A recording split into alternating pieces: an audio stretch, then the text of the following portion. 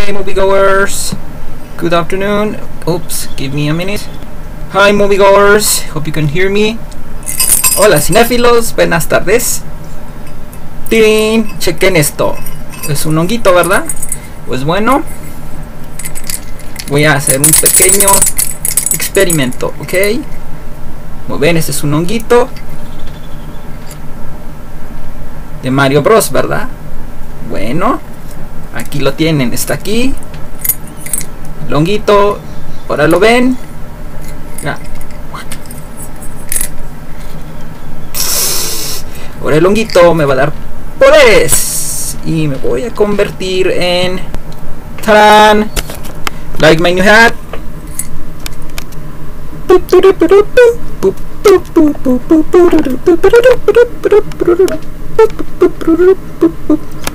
Yup, gacha. Ahora voy a lucir como Mario Bros propiamente. Por fin tengo un gorrito de Mario Bros con tus orejitas, con sus alitas, perdón. Y tengo todavía otra vida. One up. Así que bueno, así es como comenzamos, cinéfilos, moviegoers. Like it. Got it my thanks to my mushroom, I became Mario Bros.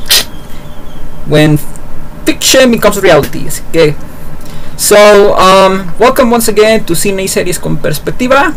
And after this little cute thing, which I did, like my new hat, by the way, sponsored by Super Mario Bros. Cereal. Already ate it actually. Oops, sorry. Así que patrocinado por Super Mario Bros. Cereal, parte del desayuno, de su desayuno delicioso y bueno, no sé si es intuitivo, pero bueno. ¡Pum! Yo ya los compré, por cierto, y están deliciosos. Y más que le echan granolita y con sus nueces, sus almendras, sabe muy rico. Excellent nutrition. So, I brought it up. Ok, así que bueno, ya saben, no se olviden de comer su cereal Super Mario Bros.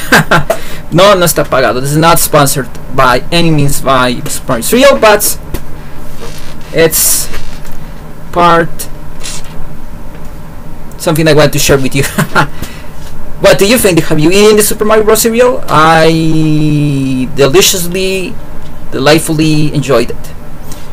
Si ustedes ya han probado el cereal de Super Mario Bros., a mí me parecieron sabrosos deliciosos, como les recomendé, con granola, cacahuates, almendra. So I hope you eat your Super Mario cereal. Yes, it's delicious. If you eat it, it is nutritious. If you add to it a little granola and and some fruit and some almonds and some peanuts, some granola, it's excellent. So okay, this is a little plus for this video. You're watching Godzilla, of course. Es una foto de Godzilla arribando a Teotihuacán. Ya vieron la película, coméntenme abajo qué opinan sobre Godzilla. Ya está en los cines de todo el mundo. Godzilla is right now on theaters everywhere and elsewhere, and well, this is a photo of him arriving at Teotihuacan, Mexico over here. So okay, we're gonna do a little bit of movie news. Vamos a hacer un poquito de noticias de cine. So wait, hold on, and we'll get to it.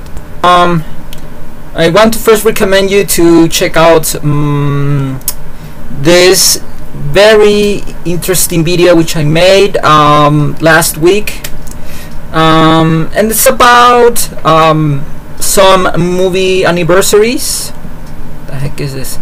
Some movie anniversaries that happened about a week or so, 2 weeks, no, a week. Indiana Jones and the Last Crusade and episode 1, The Phantom Menace. They were very, very interesting movies and very significant to my moviegoer DNA, very meaningful, beautiful memories, childhood and all that, and share some memories and tell you some pointers to some good points that the movies have on their favor and some not good interesting points if in such case. Así que yo le recomiendo ver este video que hice, que subí a la página, al canal. Es un video pues particularmente conmemorando aniversarios cinematográficos de Indiana Jones y la última cruzada y la amenaza fantasma, que llevé a cabo hace una semana, porque habían pasado estos aniversarios cinematográficos y los hice con por el gusto de compartir unos puntos referenciales, momentos significativos, algunas cosas a favor y otras no tanto de estas películas. Es a un nivel más particular, más espontáneo, no necesariamente con producción como muchos canales, pero tiene imágenes para hacer más ilustrativo el video. Así que bueno, por cierto, suscríbanse y denme un like para apoyar el canal. Give me a thumbs up and subscribe to my channel. Go to the link over here, vayan al link que está aquí, lo van a ver y van a ir al canal, denme opiniones, comentarios, denme un like, suscríbanse para que seamos también más.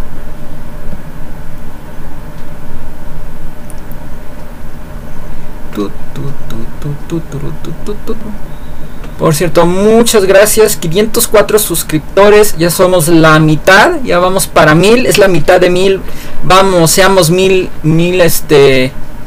seguidores y miembros de la comunidad Cine y Series con Perspectiva, en el cual propiamente lo dice a título de la página, Cine y Series desde perspectivas, mi perspectiva no nada más, la suya también. Así que únanse a esta página y seamos los que comentamos las noticias, por ejemplo sobre Godzilla, qué opinan de Godzilla, no les gustó, qué vieron, qué no vieron, también por ejemplo si vieron la película de Rocketman, Godzilla o otras películas, inclusive no son en cines, sino en plataformas o en algún canal curiosamente cable o Sky o lo que sea. Vamos. Okay, so thank you, 405 followers and 400 and no, what? Wow, 12,002 people reached. Thank you so much. 494 people like the page.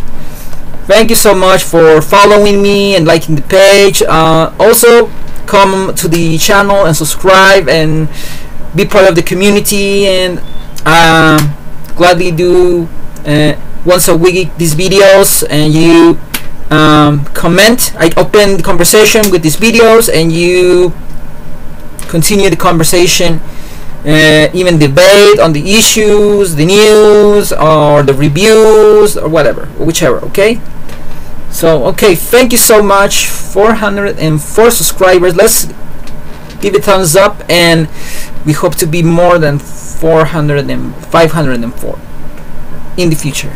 Hopefully 1,000. Okay, yeah, let's do it. Let's go for it.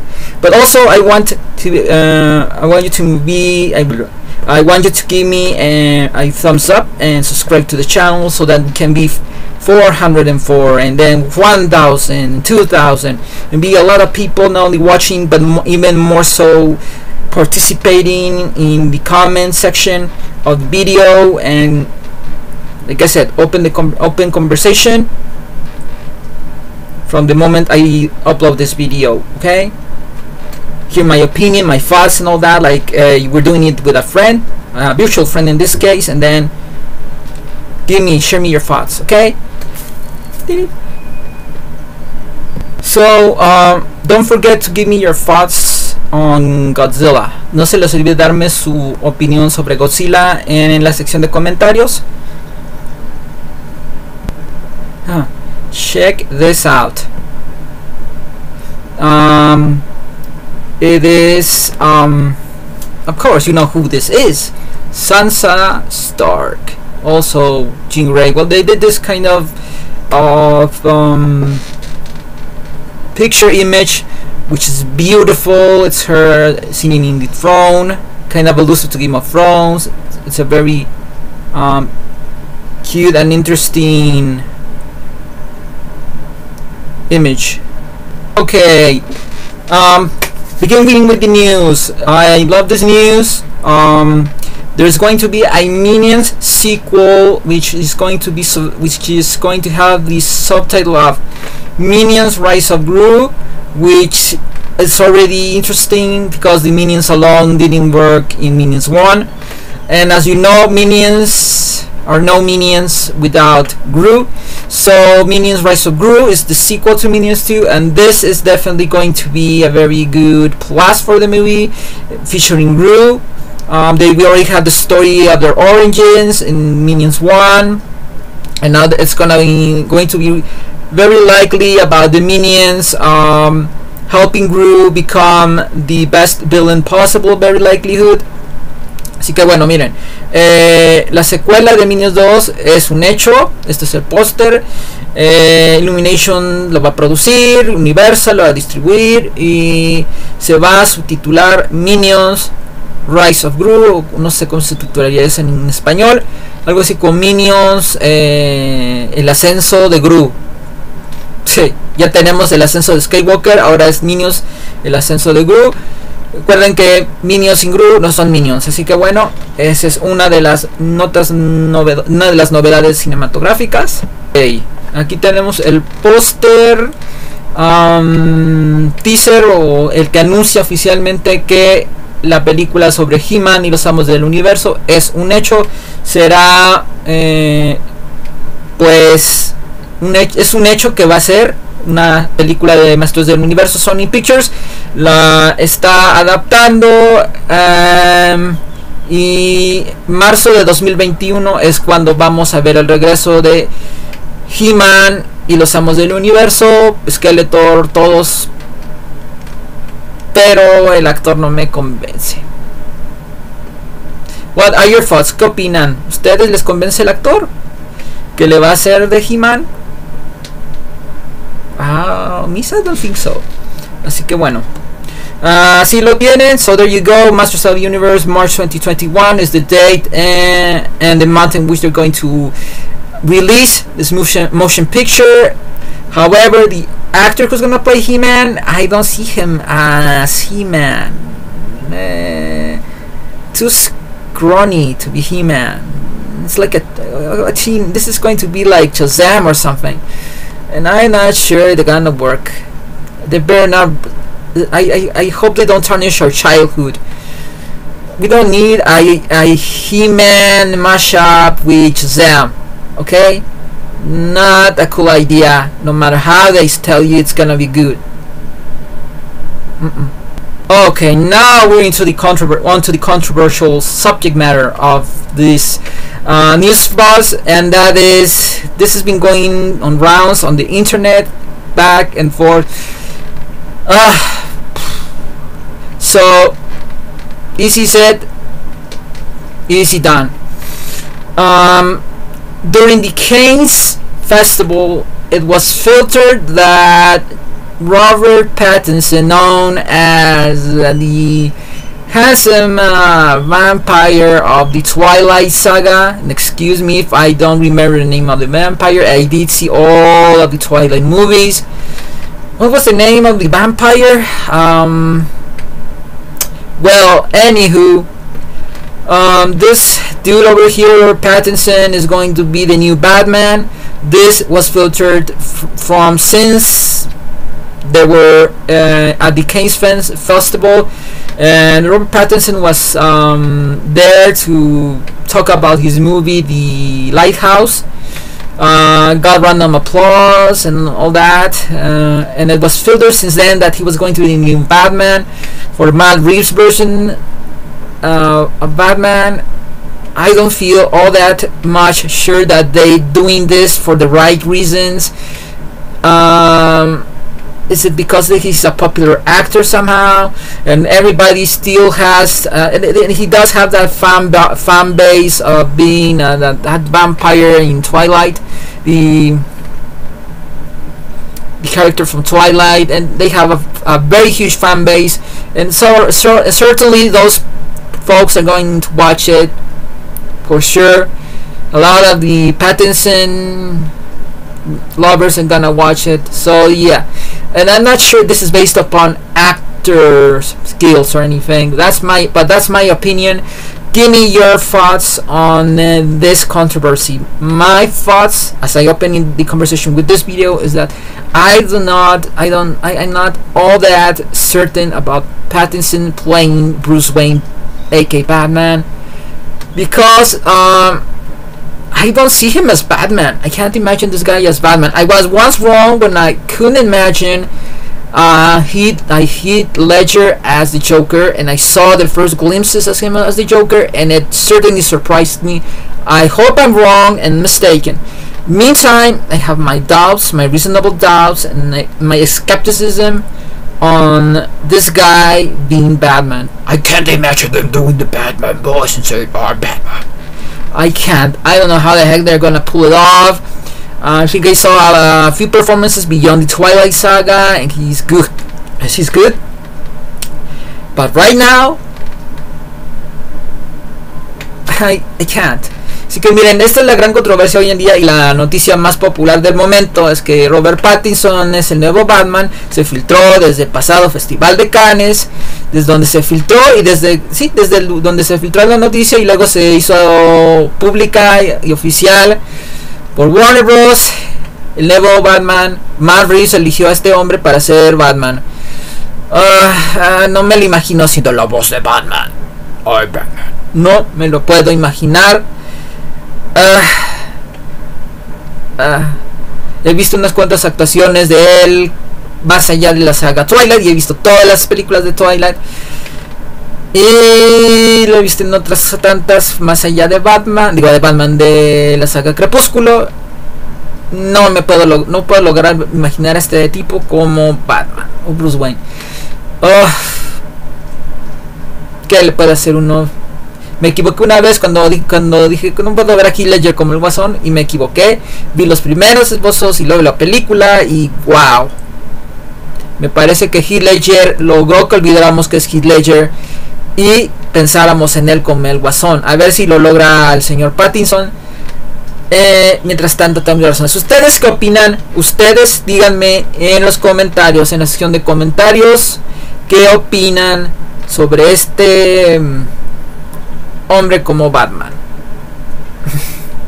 Yo lo voy a pensar. De aquí a que veamos el primer teaser trailer, que va a ser hasta 2021, probablemente 2022. Hasta entonces, mientras tengo mis dudas de este cuate. Otra cosa sobre relacionar a esto es que yo me había enterado que Nicholas Hoult, quienes recuerdan por Es un gran chico, la saga X-Men, donde le hizo de bestia, y hace otras actuaciones interesantes, este muchacho. Era el otro candidato para ser Batman. Claro, ya pues es un dato curioso, pero en mi opinión, de los dos, Nicholas Hoult a mí me sonaba más interesante que si fuera Robert Pattinson, pero en algún modo, en algunas características tal vez vieron más, se inclinaron más por Pattinson. Ustedes díganme qué opinan. ¿Les parece que Nicholas Hoult hubiera sido más interesante que Robert Pattinson? Su registro actoral, o como le llamen acá en el medio, yo creo que Nicholas Hoult se me hace más. Y ya verán, no siempre es atinado las opciones que ponen para Batman. Recuerden la de Val Kilmer. A mí me pareció bastante bien Val Kilmer. George Clooney, más o menos. Definitivamente Christian Bale no me pareció la mejor opción, pero bien, o sea, no me pareció que diera un gran registro histriónico. No me parece que mucha gente lo imaginaron y la ven su caso otro modo. Desde mi perspectiva, Christian Bale, no sé, a mí no me brindó muchas emociones, la verdad, no muchos gestos, no sé, no. Y no sé, este cuate Pattinson, a ver qué onda, a ver qué hay, a ver qué. Bueno, cinéfilos, so moviegoers, now you're watching comparison between live action and cartoon version of The Lion King. A continuación, cinéfilos están viendo una comparación entre la versión live action hiperrealista y la versión animada de 1993, me parece que es, de la película Rey León. Una comparación bien interesante, así que pues opinen, ¿ustedes qué opinan? Aquí de ahí pueden ver de otro modo. Y bueno, denme su opinión. ¿Cuál es su opinión sobre este rollo? Aquí está las hienas. Aquí está Mufasa, Simba, Nala, Scar, el buen Timón. Me parece mejor la animada en ese sentido. Rafiki está por acá. Aquí está. Y por supuesto el buen Simba anda por acá. Así que bueno, aquí está Simba. ¿Qué tal, Bueno, aquí está también un detrás de cámaras de escenas inéditas que probaron, filmaron y a la mera hora no incluyeron en Avengers Endgame. So as you can see, these are photos of behind the scenes shooting of Captain Marvel. Not never before seen footage of Captain Marvel exactly per se, but of Captain Marvel within the Avengers Endgame movie, but not included in the Avengers Endgame movie. This was like some footage that they tried many things. The Russo brothers did many, shot many scenes, plenty of scenes, and they included those which fitted the storyline which they intended to display on the big screen. It seems Captain Marvel was one of those experiments that they did, see how it would work if they did in this way or that way.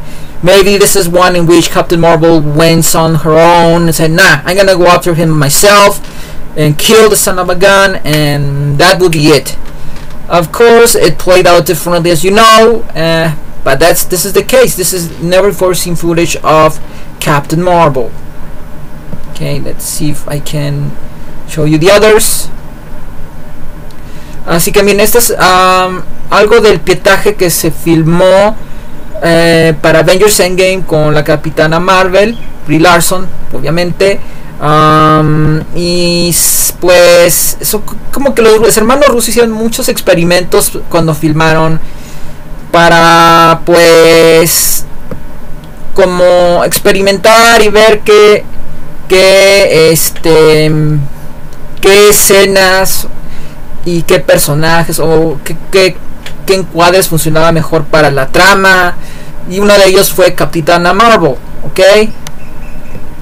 vamos a ver si podemos. Aquí está Capitana Marvel, parece que está en Bormir.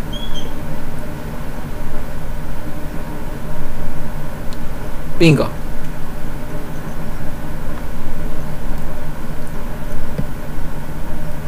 Ok, así que bueno. Ok, esto es algo también muy bueno. Un reencuentro fabuloso, maravilloso y cósmico, se podría decir.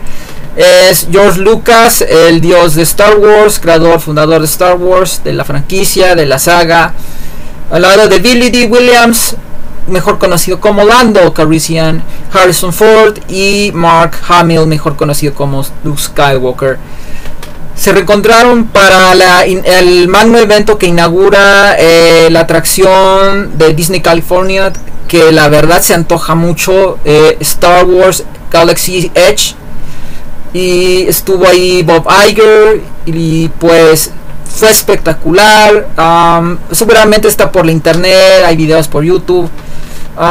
Estas son fotos que compartieron tanto pues particularmente sobre todo el caso de Billy D. Williams y Mark Hamill. Harrison Ford creo que no es muy de redes sociales, George Lucas tampoco, con Milenario detrás. Este es del evento en sí, del magno evento. As you can see, these are photos from the Galaxy's Edge event in which they started to get this show on the road, the Galaxy's Edge attraction at Disney California. It's very interesting. It seems very interesting. I've seen a lot of pictures, videos from people. Even Brie Larson posted some videos on her Instagram stories, and she had a blast with her girlfriends. And I'm really eager to see this. I'm really eager to go and live the experience of the Star Wars Galaxy's Edge. So some of the stars, some of the actors that are characters in Star Wars, such as Billy D. Williams was there, Mark Hamill, and Harrison Ford. Bob Iger was the host, and it was very spectacular, very friendly, very warming to the audiences. They even Falcon and Chewie's there somewhere. This is a very, very sweet moment between good old Han and Luke Skywalker, two old buddies. Practically, well, you know, they're like they're brothers-in-law. You know, you marry my sister, and you are my brother-in-law. No, look how warming this is. Like a very old friends from high school reunion. So cute, so adorable. Así que miren qué reencuentro tan hermoso tuvieron Mark Hamill y Harrison Ford respectivamente. Pues Luke Skywalker y el buen Han Solo. Ya pues el tiempo pasa, pero un bonito reencuentro. Esa foto anterior y esta, reencontrándose en el Star Wars Galaxy's Edge y platicando y poniéndose al día. Y pues caramba, de veras que son entrañables uno para el otro. Qué bonito reencuentro ese día, y eso es algo bueno que compartir. Este es del evento, el cual inauguraron el Star Wars Galaxy's Edge. Fue fenomenal. Esto es algo que vale la pena mucho ver. Este lo compartió Billy D. Williams, abrazando a Mark Hamill. Bueno, aquí está Billy D. con George Lucas, quien le dio la oportunidad. Está en su reunión de Lando y Han Solo. Qué bonito. Look at this, so cute and adorable. This is Han and his old buddy Lando and Han. Precious moments, no doubt. Another tidbit of news that occurred during this week was that, to put in a few words, J.K. Rowling just revealed that she is going to publish 4 new books about the Harry Potter franchise. One of them is Harry Potter, A Journey Through Charms and Defense Against the Dark Arts, and Harry Potter and the Journey Through Potions and Herbology. So there are actually like what? 2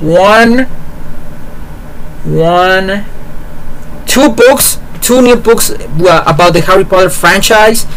They're going to be published. The date is June 27. Jesus Christ. And this is the thing about it. Okay, I'm in for Harry Potter, but let me tell you something. If it's more like the Book of Curiosity stuff about Harry's about just charms, knowing what the charms, or I don't know, hocus pocus or something like that, I'm not all that much in. I'm more about the story.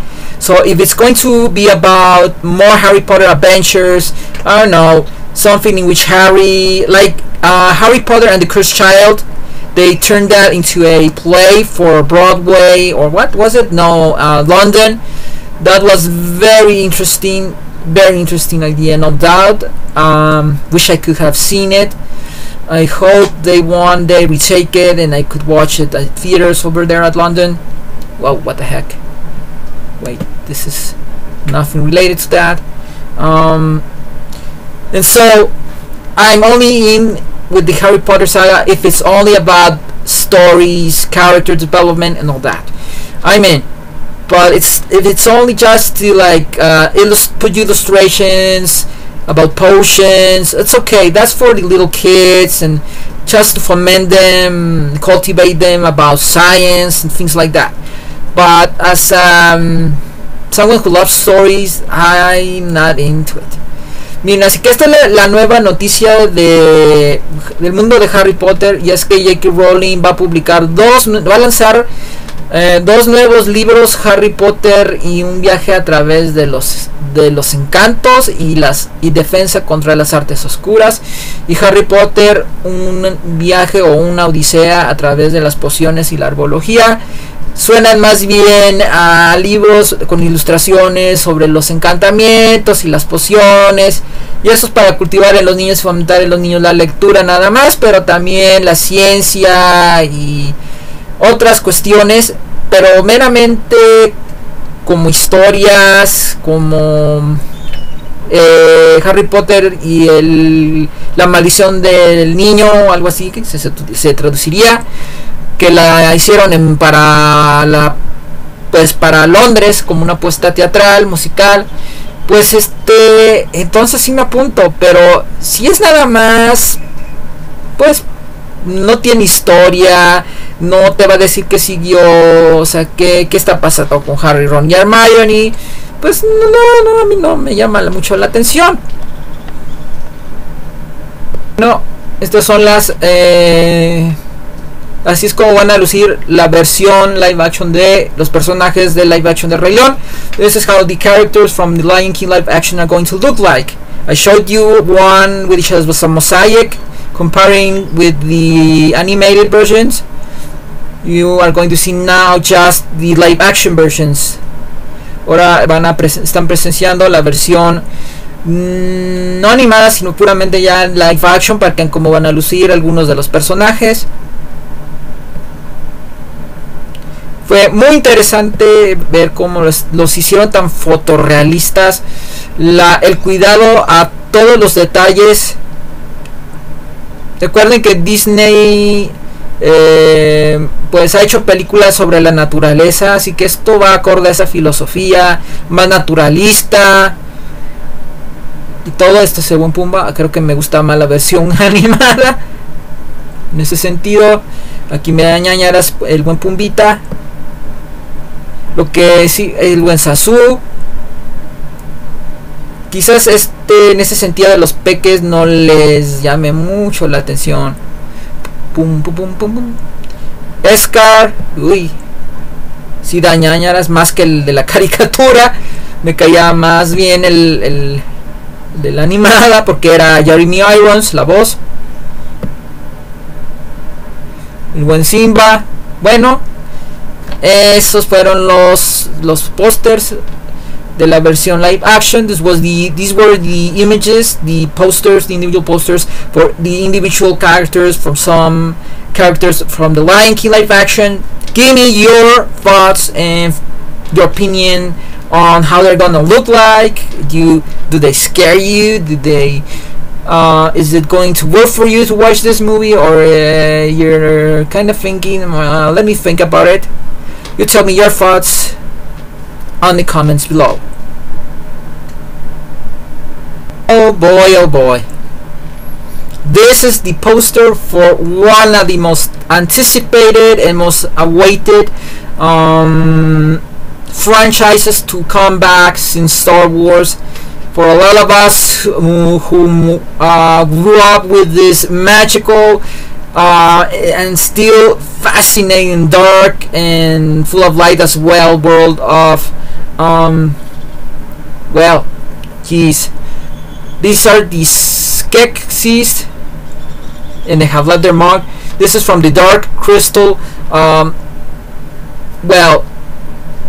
franchise, and they're bringing it back to, and they're doing it in style in Netflix. This is a series, and it's definitely far more fascinating than just, well, taking it all in one movie and exploring the world. And also the character developments can be more fulfilled with just not just one movie but a whole bunch of episodes. We don't know how many are going to be. Let's hope there are plenty enough for character development and not just, well, the exploration of the world as well.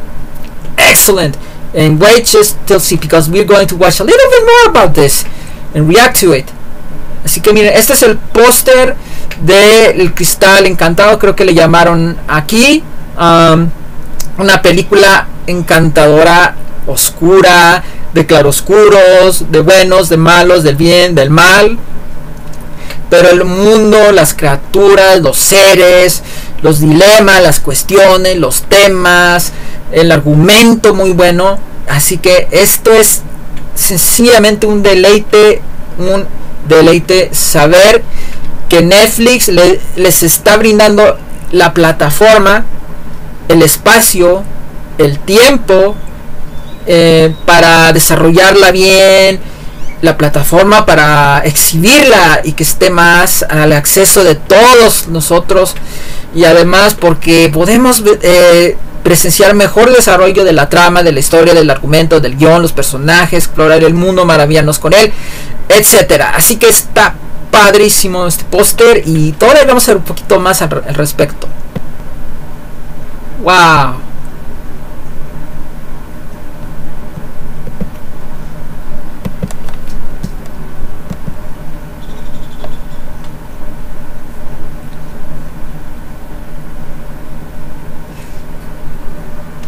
I hope I don't get blocked by Facebook, I mean YouTube, but I had to.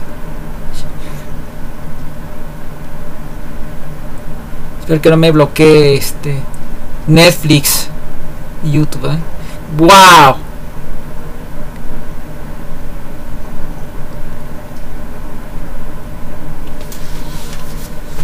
Wow, wow, wow. Qué diseño tan interesante. Espectacular está.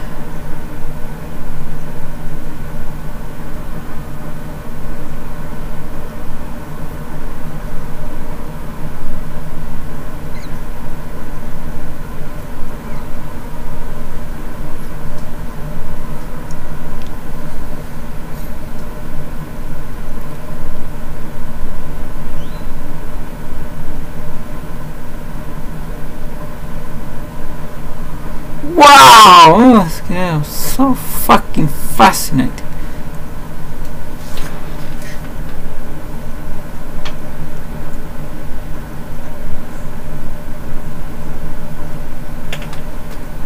What the fuck?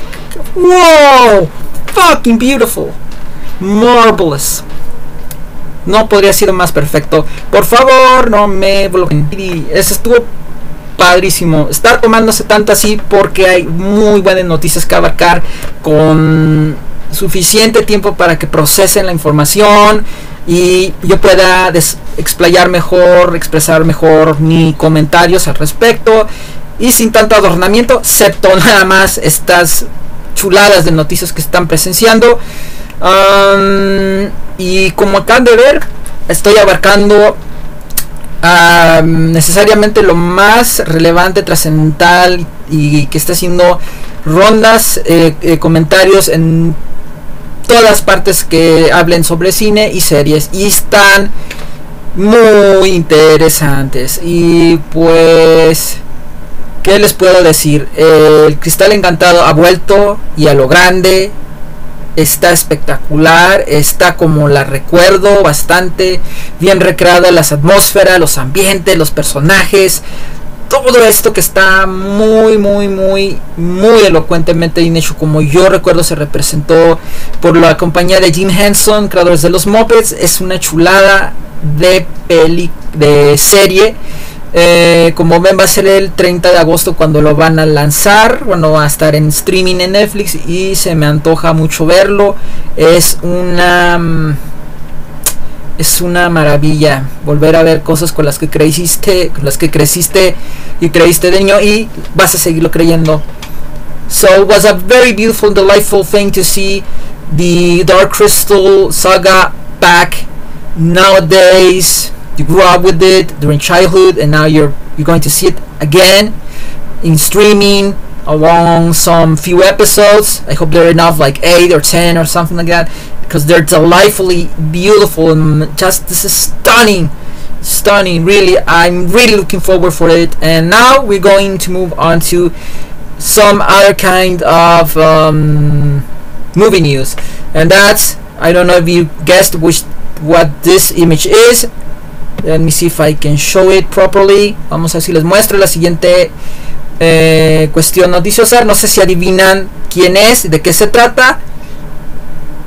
¿Saben de quién? Bueno, se trata de el primer póster de Rambo 5. No sé, se va a subtitular Rambo Última Sangre. No sé cómo le pongan o cómo le hagan el subtítulo después. O sea, ahorita yo lo traduzco como Rambo Última Sangre. Y es protagonizado por Sylvester Stallone, y tengo entendido que entre los actores están Oscar Jaenada, que conocemos muy bien por Cantinflas y otras películas, inclusive por supuesto la serie de Luis Miguel. So if you haven't noticed, this is the first teaser poster for Rambo5 Last Blood. It will be subtitled Rambo Last Blood and starring Sylvester Stallone, and I heard that Oscar Jaenada, known over here for the series Luis Miguel, and for being Cantinflas in a movie. Yep, definitely very interesting. And now we're gonna get into a little bit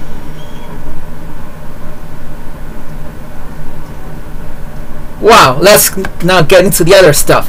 Watch this. Vean esto.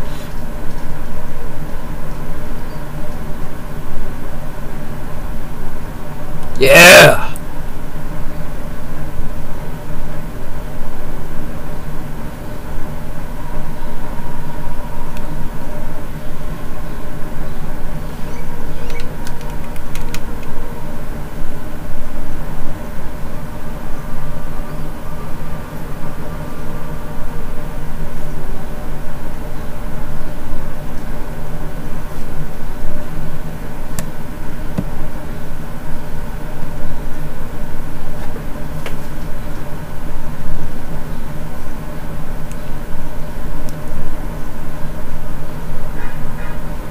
John Rambo.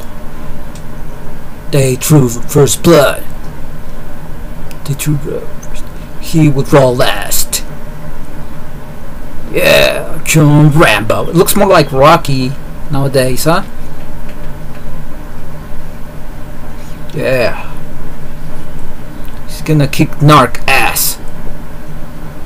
Rambo pateando traseros. No quiere a narcotraficantes. ¿Quién será este? ¿Será Oscar Jaenada? ¿Could be Jaenada? He's gonna get bloody. Rambo plus blood. Coming soon. So you just saw the trailer for the first, the teaser trailer for Rambo, or the trailer more like the. Así que ese fue el trailer de Rambo.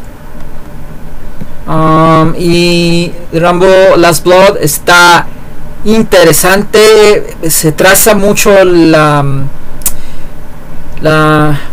que se va a tramar Rambo. Va a tratarse, entiendo, sobre Rambo contra narcotraficantes. Rambo está viviendo con una familia, tranquilamente con una familia mexicana o ascendencia mexicana. Entre ellos está nuestra paisana Adriana Barraza y otra actriz que no me acuerdo bien su nombre. Y está viviendo tranquilamente con esta familia de dos mujeres. Una de ellas pues va a querer regresar a México para pues conocer a su padre. No va a salir muy bien librada, y me parece, sospecho que Rambo va a tener que ir tras de ella al buscarla. Le va a pedir la mamá que vaya por ella. So I heard somewhere, read, I think it was in this Stallone Insta stories, or some of his Insta pictures, in which he posted something about a few things about Rambo Last Blood, and one of them was, I think, the synopsis for Rambo Last Blood, in which he says it's about Rambo living a peaceful life with this family of 2 women, Mexican women, or of ascendancy, I think it is, and one of them wants to go out and find out who her father is or was, and well, things certainly must very likely not turn out to be well, and Rambo has to go over here, find her, and he runs to drug dealers, and that's the premise. I understand. Okay, this was something else. I shared a lot of things related to movies. Thank you all so much, moviegoers. Gracias, cinéfilos, por ser parte de la comunidad Cine y Series desde Perspectiva. Muchas gracias por ser parte de la página, y ojalá también lo sean del canal. Aquí están las personas que se han unido recientemente. The new people following and liking Cine y Series desde Perspectiva. The fellow social media. Oh, the new trailer for Jessica Jones. Let's check it out. Oh, wait. I really am looking forward for that. Wait a little bit. Okay, let me go over here.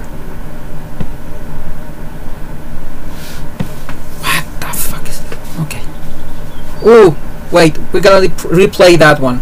Netflix, don't block this video. Netflix, no bloqueen este video. Estamos hablando muy bien. Ahí va. Here we go.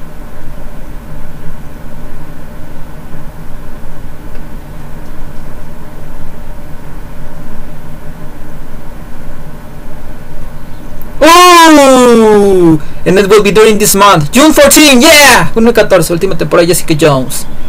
Okay, on to other news. But first of all, please, Netflix, don't block my video.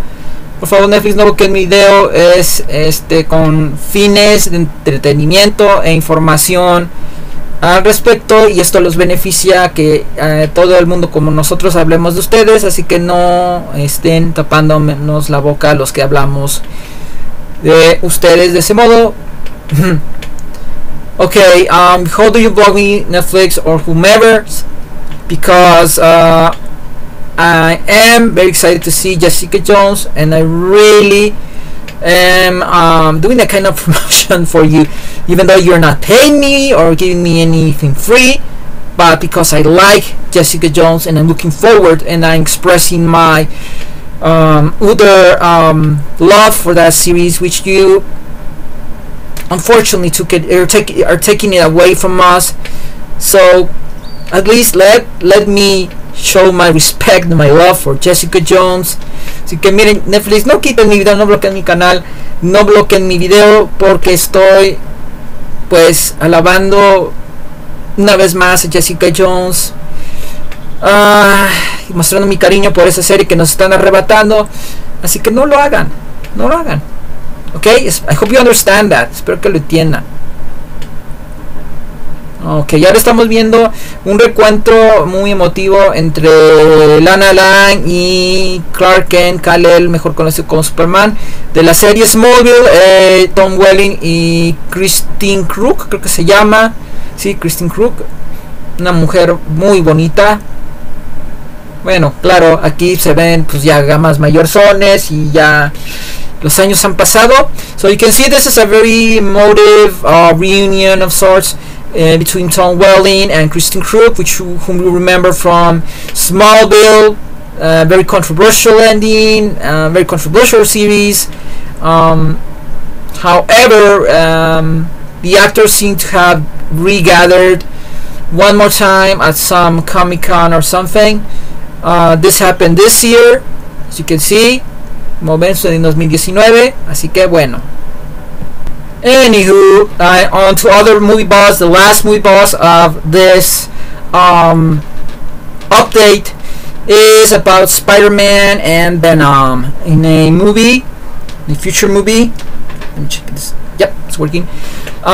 So, according to some sources, there's a rumor that Sony is looking onto some way to include Venom in the next Spider-Man movie, whichever they want to call it. Perhaps Spider-Man back again, or Spider-Man back in town, or something. Spider-Man back, Spider-Man Welcome Home, or something like that. Or Spider-Man Comeback, something of the sort, whichever they want to call it, and decide to include, which it seems, according to rumors, that they want Venom in the Spider-Man 3 film.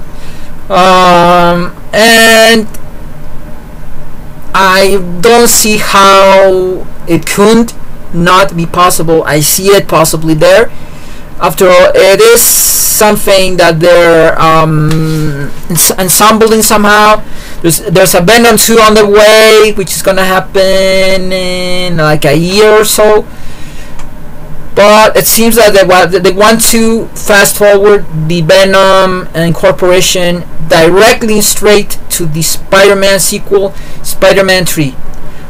Tom Hardy. It's gonna be interesting to see these two going at it, but mostly even the story, how they're going to include Tom Hardy as Venom in this story of Spider-Man, which is something that we know that we're going to be up with. First, they want to give Venom his own story, his own arc and all that.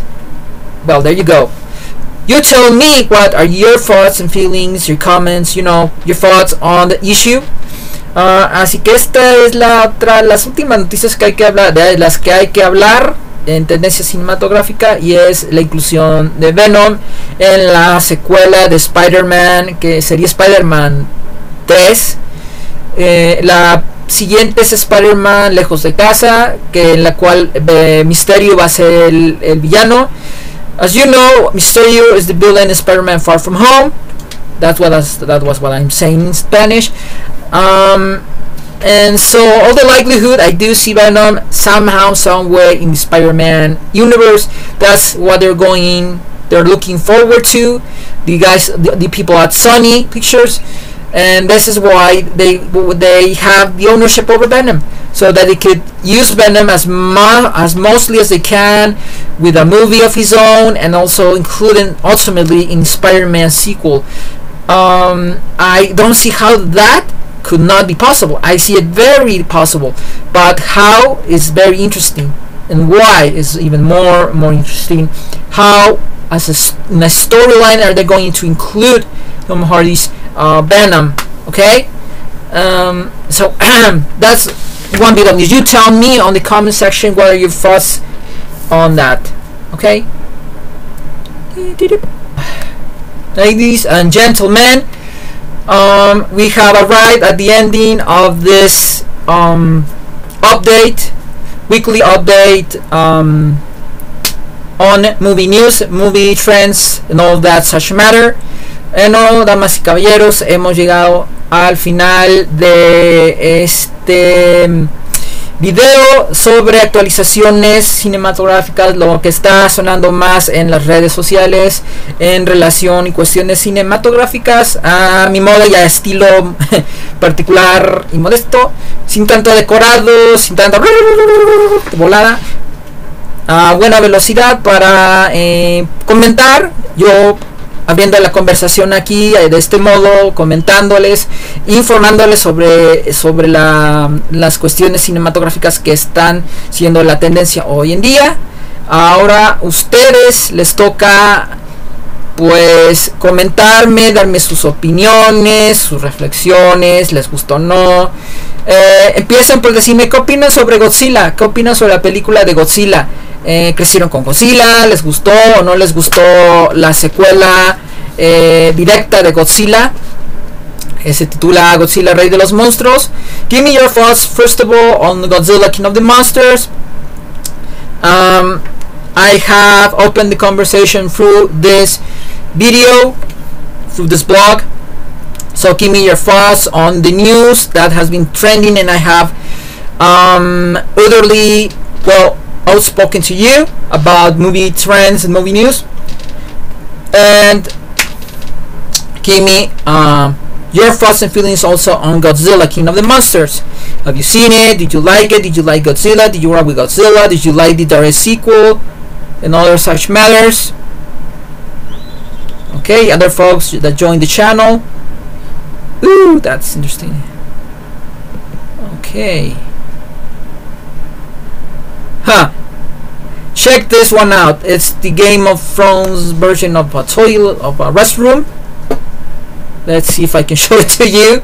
It's a very peculiar way of ending the video. Es una manera muy peculiar de terminar el video con esta imagen de alguien que así literalmente hizo su sala de tronos en su baño.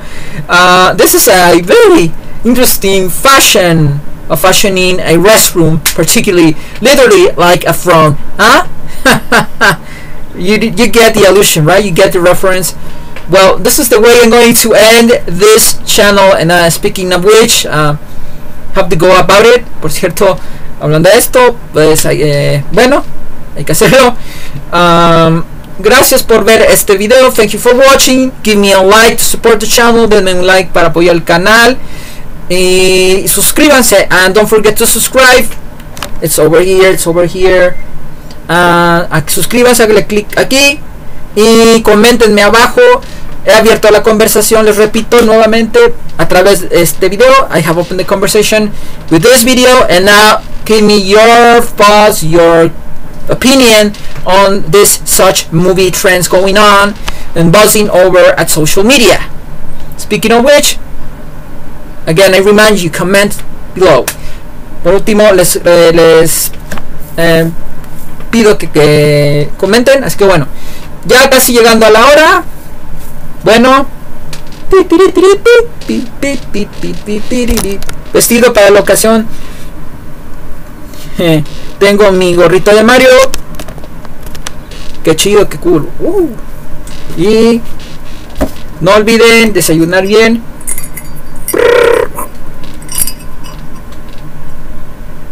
One up, ok. Y nos vemos hasta la próxima. See you next time.